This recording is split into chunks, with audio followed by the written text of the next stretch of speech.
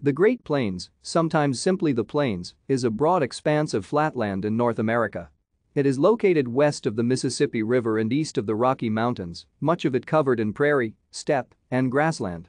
It is the southern and main part of the interior plains, which also include the tallgrass prairie between the Great Lakes and Appalachian Plateau, and the Taiga Plains and Boreal Plains ecozones in northern Canada. The term Western Plains is used to describe the ecoregion of the Great Plains, or alternatively the western portion of the Great Plains. The Great Plains lies across both central United States and western Canada, encompassing. The term Great Plains usually refers specifically to the United States portion of the ecozone, while the Canadian portion is known as the Canadian Prairies. In Canada it covers southeastern Alberta, southern Saskatchewan and a narrow band of southwestern Manitoba, these three provinces collectively known as the Prairie Provinces. Thank you for watching.